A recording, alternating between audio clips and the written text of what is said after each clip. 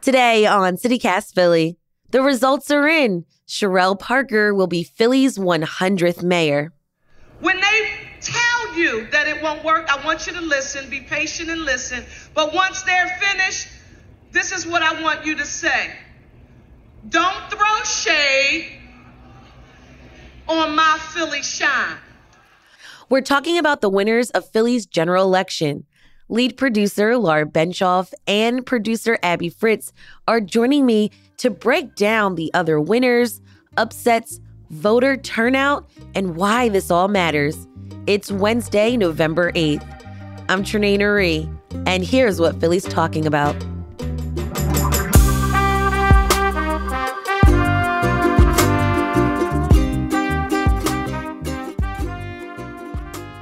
Good morning, Laura. Good morning, Abby. Good morning, Cherelle. Good morning. It's very early, y'all. Correct. But as of 5 o'clock this morning, 96% of divisions have reported results. Laura, you spoke with City Hall reporter Sean Collins-Walsh from the Philadelphia Inquirer this week about how the city largely skews Democratic. Yeah, that's right. And that's going to shape a lot of what we talk about today. If you look at voter registration in the city, which anybody can look up if you go to the Pennsylvania Department of State website, as of this Monday, there were about 778,000 registered Democrats in Philadelphia, compared to about 116,000 registered Republicans. That means that for every one Republican, there were nearly 7 Democrats in the city. So some of yesterday's races were not very competitive. The real race was during the primary. And the voter turnout kind of reflected that. You know, according to the Philadelphia City Commissioners, less than 1 in 3 registered city voters actually went to the polls. Wow. So let's talk about the results as we know it. This was the race of the year, the mayor's race of Philadelphia. And it was called pretty early, like before 9 p.m. last night. Cherelle Parker will be Philly's 100th mayor.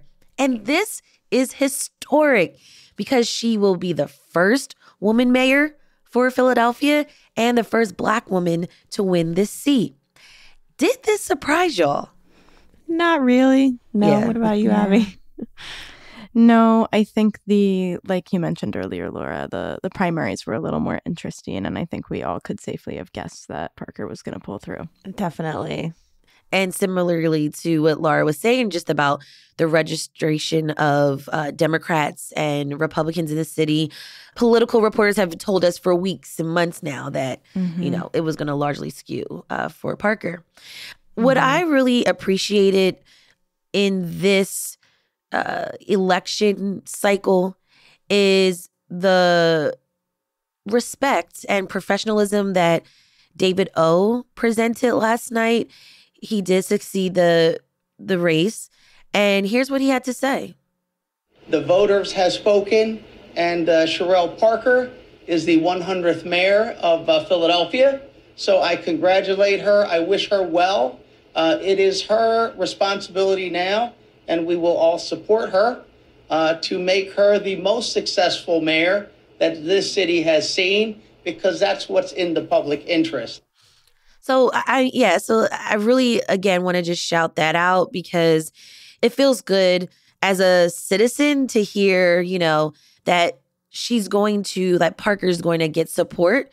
And, you know, they may not have saw eye to eye on some policies and, you know, things like that. But it sounds like from what he said, he's going to support her. So That's great. Yeah. Cherelle talked a lot about her village and her background, right? And she had been in politics for a really long time. She's a former city council member. Before that, she served in the state legislature representing Philly and Harrisburg for 10 years. And this isn't her first time making history. Actually, in 2005, she became the youngest Black woman ever elected to the Pennsylvania General Assembly. She ran for mayor, promising to hire more police officers, clean up trash in neighborhoods. She talked about that in her speech last night. And she also talked and was very, very heavy on the year-round schooling and just providing resources for children in the morning, in the afternoon, and at night. to help families. She had also support from many established Democratic politicians. They were all surrounded her on the stage last night. And she also gave a shout out to the building trade unions, which we saw helped push her campaign forward in the primaries. So she will replace our current mayor, Jim Kenney, who is leaving office. And Kenney has been in office since 2016 as our mayor. But because of the law, he can't run for more than 2 terms. Now, the city council races were also really important in the city because they are the legislative branch in Philly. They pass the laws that run the city. And Laura, can you tell us who won in these races? Yeah, so just as a reminder, there were a bunch of people who dropped out of city council to run for mayor. So there was a chance for a lot of new people to come on. But some of the races were exciting. Some of them were not so exciting. Philadelphia has 17 city council seats. And about half of those, at this point, there was no challenger. The candidate who won the primary was just running unopposed. So that means in 8 of the district council races, there was only one name on the ballot. That was the person who won the Democratic primary back in May. So last night, there were no surprises in the 1st, 2nd, 4th, 5th, 6th, 7th, 8th, and 9th districts. So that's a lot of them. We already knew who the winner was going to be. But there were 2 district council seats that cover specific parts of the city where there were challengers. So I'll take the 3rd district first. That is a district that covers parts of West and Southwest Philly. There is a Democratic incumbent there, Jamie Gautier. She was facing a challenge from a third-party candidate named Jabari Jones, who ran under a party he himself created called West is Best. NBC 10 reported that there may have been some shenanigans yesterday. They found some fraudulent flyers who said Jabari Jones was the Democratic candidate, not Gautier. So the district attorney's office said they are investigating that. But no matter what, Jamie Gautier held him off. She won re-election for another term on city council. A Democrat will continue to hold that seat. And then in the 10th district, which is way up in far northeast Philly, there's one Republican who's a district council member currently. His name's Brian O'Neill. And he also overcame a challenge from a Democrat. He was running against a guy named Gary Messino, who is the head of the Sheet Metal Workers Union. And the thing about O'Neill, like we said, Democrats really overrepresent in Philadelphia, but they keep electing Brian O'Neill. He's been in this seat. This will be his 12th 4-year term. Oh, wow. So do that math. It's been since 1980, basically. So they like him, but they sent him back. Yeah, they sent him back. He's going to keep representing the 10th district. The Democrat did not take him down. And in our election guide episode, Inquirer reporter Sean Collins-Walsh mentioned, voter registration also skews Democrat up there. So Brian O'Neill, the incumbent, just gets enough people to kind of split their ticket. They'll vote for a Republican. They'll vote for him, but maybe they are a registered Democrat and otherwise might vote Democrat in the city. Okay, that is so interesting. What about the city council at large seats? Because I know that was a big deal. Those were a little bit more dynamic, you could say. So for those seats which represent the whole city votes for these 7 city council at large positions. There are 7 seats and there were 9 candidates total. So again, some of those seats were seen as kind of safe. The 5 Democrats who won their primary all the way back earlier this year, they have all won now. So that's incumbents Isaiah Thomas, Catherine Gilmore Richardson, and Jim Harity. So they're all going back to council.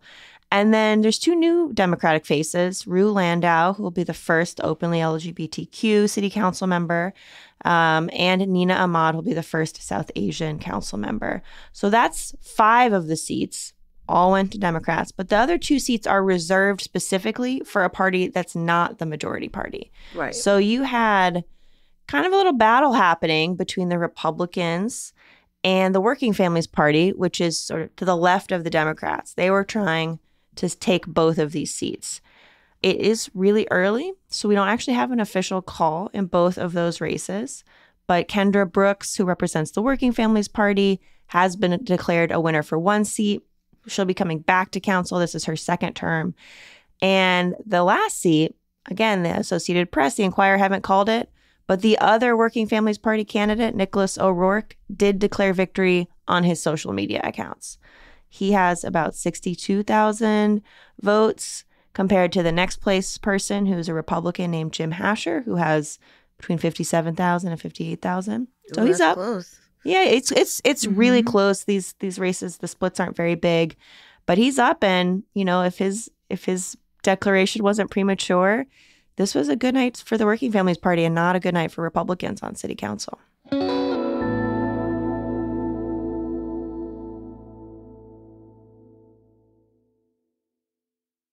Let's look at some other city races. Abby, who won in the city's commissioner's race?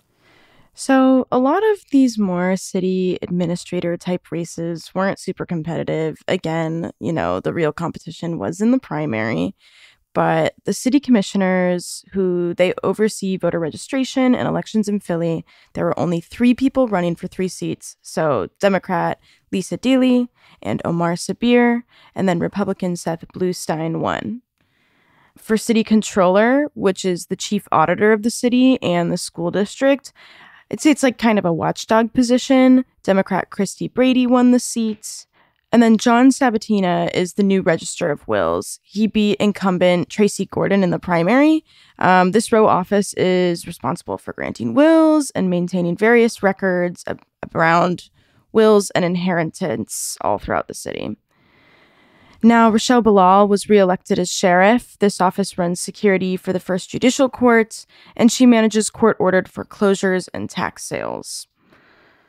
And then there was a ballot question asking voters to amend the city charter to create a permanent office for people with disabilities. Generally speaking, ballot questions, they go yes, and that was true this year as well. Voters said yes. And before we wrap up, let's talk about the projected winners of some statewide judicial elections. Yeah, so when you went to the polls, if you went to the polls, you probably saw a lot of judges on your ballot yesterday. But we're just going to talk about kind of those most important, highest courts in the state. Democrats did well, pretty well across the board. So if we look at, for example, the Supreme Court, that's the highest court in Pennsylvania. They decide huge things like sometimes, what our voting districts look like, or they make big consequential decisions in states across the U.S. on hot button issues like abortion. There's 1 seat up on that court. It's got a 4-2 Democratic majority. And the winner was the Democratic candidate. His name is Daniel McCaffrey. He's a former Philadelphia prosecutor. He sits currently on a different appellate court. This was a really big deal race. More than $17 million was spent on ads and attack ads and things like that, according to the Associated Press. So you may have been seeing those ads. And what it boiled down to is Democrats now have a slightly bigger majority on this highest court in the Commonwealth. They have a 5-2 Democratic majority because McCaffrey beat the Republican Carolyn Carluccio. In a couple of the lower appellate court races, Democrats, again, appear to be doing well. There's a race for the judge of the Superior Court that had 2 seats up. The winner so far here is Jill Beck, who is a Democrat.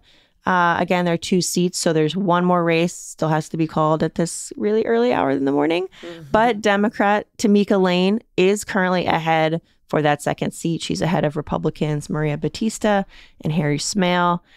And then for this last appellate court, I'm going to talk about the judge of the Commonwealth Court, which has 9 seats total. There is 1 vacancy. The winner has been declared. It is a Democrat, Matt Wolf. So again, Democrats appear to have done really well in these big statewide elections.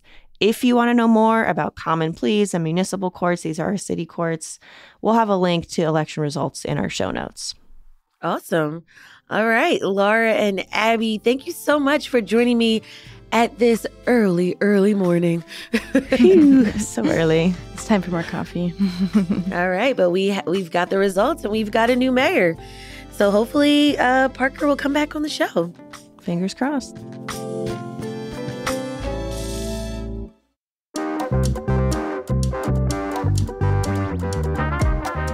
That's all for today here on CityCast Philly. If you enjoyed this episode about the election results, tell a friend, rate the show, leave us a review, and hit that subscribe button. Be sure to sign up for our morning newsletter, Hey Philly. to learn more about what else Philly's talking about. We'll be back tomorrow morning with more news from around the city. Bye.